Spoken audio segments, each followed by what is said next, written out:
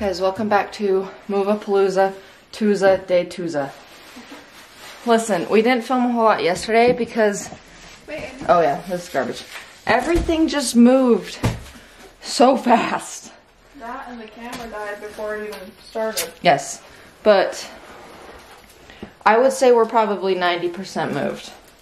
Maybe even like 95. Yeah. Unpacked? Unpacked, no. About 5%. Guys, look at our, what's gonna be our Nike shoe room.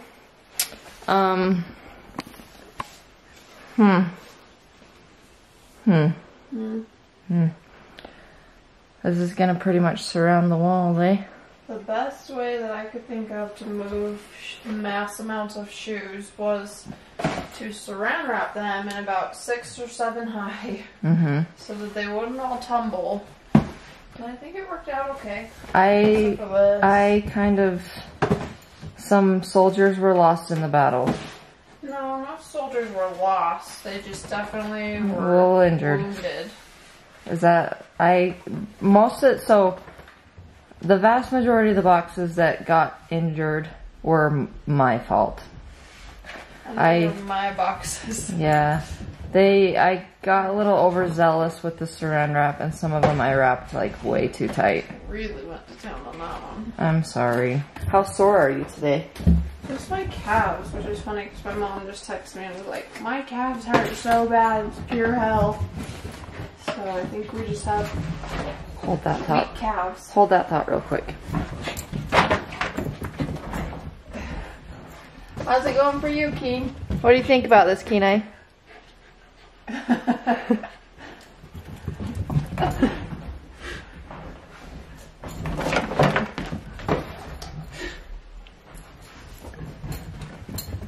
Hey! Wow, good throw. He tossed that and caught it all at the same time. Overall, I think he, as any dog would be, is a little like slightly nervous, but I feel like overall he's been like super happy. Yeah, I think he's doing pretty good. Yeah. I don't feel like he was near this way when we went from our 1-bedroom to 2-bedroom. I feel like the 2-bedroom was like, eek. Well, I think it really helped having so many people help us yesterday, because then it was like pretty much at all times one of the kids was like giving him love. Yeah. So I think that helped. Yeah, for he sure. wasn't like ignored. So I've had actually a few comments in my Instagram story saying like, will you please film the process? Well, we missed the majority of the process yesterday, so sorry, but you'll see us unpacking, I guess. I had to drive a 20-foot U-Haul. I did excellent. No crashes were had. Did it with ease. With ease. Which is good, because I wouldn't touch that thing if you paid me. Yeah, but that stuff doesn't necessarily bother me too bad. But it was crazy how much we fit. We were gonna rent like a 15-foot, then a 17, but we ended up with a 20-foot U-Haul, which actually ended up being way better, because it said what, a 20-foot will do a 2-bedroom, 3-bedroom house. Yeah. Well, it said to move 2 to 3 bedrooms. So I don't know if that means you're moving out of one or moving into one, but either way, it was what we needed for sure. Yeah. Because we did it in 2 hauls, right? It was 2 hauls. Yeah, we got the majority of it the first trip. The big stuff, like the mattresses, the furniture. Yeah. And then the second move was like the shoes and just odds and ends that were still there. Yep. But it went good. It did. And on top of that, I'm not going to speak too soon because there's a chance that me and Markel will mess something up. But this couch, so shockingly, made it up. This little corner way, it's a tight corner. It's a sharp corner. Her brother and her dad got it up without dinging or denting anything, which is like, I was a nervous wreck. Nervous. Yeah. Because it's a tight. A trick getting it up here. So I am proud of them and so happy they were here, because I don't know what we would have done. Yeah. Me and Markel went to bed last night and I asked her, I said, did you sleep good? And I don't think either one of us moved. We hit the pillow, turned on Water for Elephants, and out. It was a good night's sleep, but we're both really, really sore. There's just so many stairs. Yeah. So my calves are like... Yeah. But it was nice. It was nice to have so many people helping us. We had... So the first trip loading was her brother, his wife, her mom and dad, and then us two. And then when we got to the house to unload, Kaylee was here with Braylee, Lakai, Gage, and Winston and Layla. And then my sister Katie showed up with her kids, Lucas, Cody Riker, and Hadley. So we just had, like, the truck was unloaded in probably 30 minutes, if that. We just, like... It just started and it was... All of a sudden people, because I tried to give, like, everybody a little tour before it was full of crap. And all of a sudden, like, people are like, writing about this, writing about this. I'm like, oh crap, they're unloading. Hey guys, so a quick PSA between that last clip and this next one that you're about to see. We ended up running out of memory storage on our card. So in the process of deleting footage, I must have deleted footage from day one because we realized that it's gone. And I tried to recover it. I didn't have any luck with that, but we're so bummed because on that day one, we showed like our apartment with all the boxes packed ready to go. We showed the weather that we were moving in because it was snowing so hard when we started moving. And we also filmed me in the U-Haul driving it. And all of that is gone and we're so sad about it, which is also why it's taken us so long to post this, is because we were just sad that that footage was gone. But we wanted to post something from our moving, and so we hope that you guys enjoy the rest of the Movapalooza Twooza. I was deleting all the stuff from baking brownies, and then there's nothing. I don't know either. I know either. Anyway, so we don't have anything from yesterday. Wow, that's sucky. Yeah. Which, it was a very, very small clip that was there anyways. However, this is Movapalooza Twooza. That makes me sad. Yeah. Is that the one you're switching out, right? Yeah. What Looks like it. Oh, sorry. Oh, you about got that right up the bum. Sorry, just hit your head. Yeah, I kind of oopsie like daisied that. Donut that you squished the middle out of. We just found out our fridge is coming today. Yay. I was on the verge of going and buying a mini fridge because what else are we supposed to do? You can't put anything in the fridge. But that we just found out, they sent us a text today that said we'll be there in 30 to 45 minutes. So we should be good. And then we actually have to go over back to our apartment today because we had ordered a couch a while ago and it's actually being delivered today, but we ordered it not knowing when we would be in this apartment. Nope. In this house. Not apartment. Nope. We didn't know when we'd be home. All right, guys, do you recognize this place? This is our last night of officially being renters of this apartment. Our contract ends tomorrow. Like we've said, I think we had like, in between getting our house and this ending, we had a month, about a little over a month. So this is, we've just finished cleaning and everything. So let's just take a nice cute little walk through of this little place. Memory lane. Yeah. You're not even a little bit sad. I don't know. I don't know why.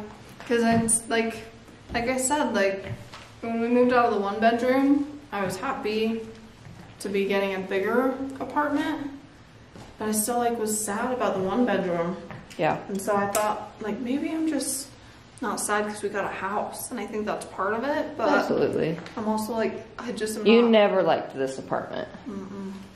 I don't know what it was, guys. I don't know. I just didn't like. I didn't connect to it. Which it's funny, and I don't know if we mentioned this in the vlog before, but your sister one time, Kaylee, asked like, it was around the time we moved here, or maybe a year after living here. she had asked, she's like, what felt more like home, the one bedroom, or now that you have more space, does it feel more? And both we of had them. lived here for a while. Yeah. I think we'd been here for like at least a year. Yeah, I think it was at least a year, but. And she was like, what felt more like home, the one bedroom or the two bedroom? And I said, I don't know why, but the one bedroom. We both said one bedroom, and she said, you can tell. Oh. You could tell by, I guess, our videos and stuff like that, that the one bedroom, for some reason, just felt, we were talking about it earlier, more of like a hangout apartment, and like we had friends over all the time in there and that, and like had parties, and it was just more, I don't know how to explain it. It sounds really dumb too, but like it had an awesome view, like the balcony. We were always on the balcony because like. I mean, if you guys have watched the vlogs long enough, you guys have seen the balcony and the view we had. Like the building that we were in first, I think it was one of the last ones that were completed in this complex. So the one bedroom, or the one bedroom was like a little bit nicer than this one. It was really nice. It didn't have as much carpet, and then the view was just like. Yeah. So I don't know. It sounds so dumb. It doesn't even make sense when I say it out loud. It's just like the feeling. Yeah. That came with it. And I think as well, I think when we moved in, I don't think we've ever talked about this, it started out on a really bad foot.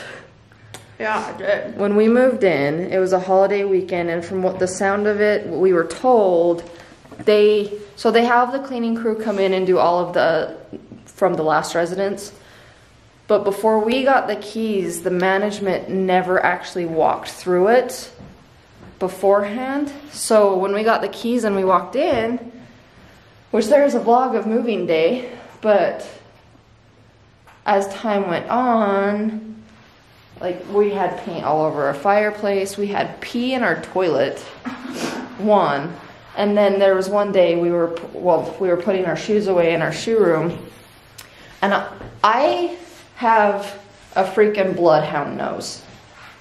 I can pick up the scent of dog urine like so quick.